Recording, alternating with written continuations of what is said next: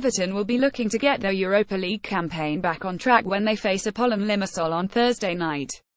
Click here to stream Everton via Apollon Limassol live commentary on talksport. Kickoff 20:05 BST.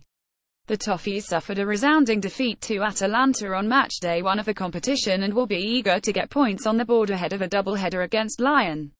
Ronald Koeman's side currently sit bottom of Group E and will hope their morale-boosting win over Bournemouth can help them gain a positive result. Central defenders Michael Keane and Phil Jagielka miss out on the action due to foot and hamstring injuries respectively.